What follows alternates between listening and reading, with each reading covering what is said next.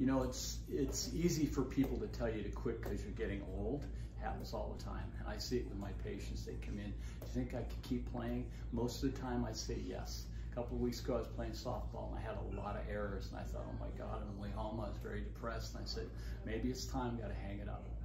Got to the clinic the next day and my trainer said, did you warm up? Did you have your infield? And it was no to both of those.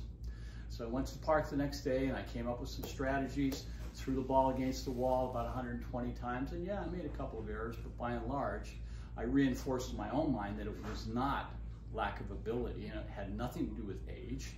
It was probably the lack of preparation. So I advise everybody to try and stay in the game as long as they can, within reason, and keep changing, because what got you here won't get you there.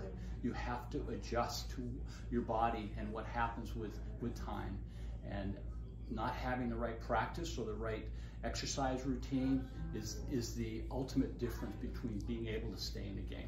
I'll give you an example of what I did. I took a medicine ball, I did cross strides, sets of 20, and I absolutely knew this was a direct drill that affected my ability to keep playing third base.